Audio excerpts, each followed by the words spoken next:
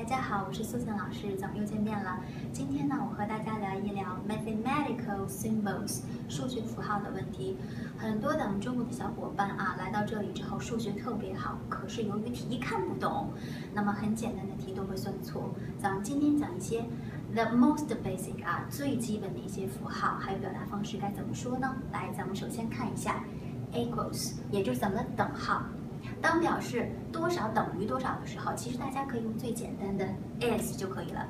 不管前面它是多少的数字，一般都用单数啊，一般用单数来表示，不是复数。is 当然大家还可以说 equals or is equal to， 大家可以随便选择一个。那么咱们现在首先来看一下加法该怎么说呢？大家想说加的时候，大家看一下，可以用plus， 但是这个要注意了，这个 plus 在这儿它当是一个介词，相当于什么呀？咱们说的 and， 但是 and 呢，它又是连词 ，add 又是动词，那么这三个加该怎么用呢？比如说3加4，咱们可以说 3 plus 4，3 plus 4，当然大家可以直接说 3 and 4，或者说 if we wanna add 3 to 4。我们想把3加到4上，哎，这3种方法咱们就都可以这样说。那么加上等于这3种方法怎么说呢？比如说 plus，3 plus 4 is 7，or 3 and 4 is 7，or if we add 3 to 4 is 7，这样的话呢就都是可以的。那么咱们现在看一下减该怎么说呢？同样和 plus 相对应的，咱们有一个介词是 minus。minus 它也就是减或者是负的意思，比如说咱们说正一，大家可以说 plus 1， 负一呢，大家就可以用 minus 1。minus 在这指的是减，还有一个动词也可以表示减去 subtract。咱们先来说一下 minus 该怎么用，比如说7减2，大家可以直接说 7 minus 2。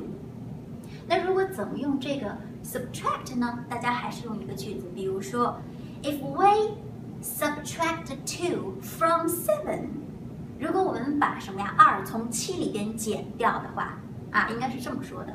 所以说，咱们如果用等式说出来的话，就变成了7 minus 2 equals 5，或者我们可以说 If we subtract 2 from 7， we can get 5。这样也是可以的。那咱们看一下乘法该怎么说？